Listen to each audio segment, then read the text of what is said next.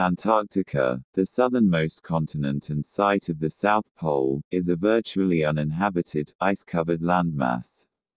Most cruises to the continent visit the Antarctic Peninsula, which stretches towards South America. It's known for the Lemaire Channel and Paradise Harbor, striking, iceberg-flanked passageways, and Port Lockroy, a former British research station turned museum. The peninsula's isolated terrain also shelters rich wildlife, including many penguins.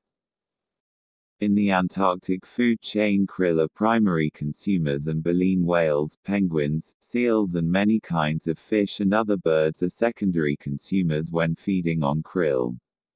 Many animals are a mixture of primary, secondary, tertiary, third, and quaternary, fourth consumers as they eat a variety of prey.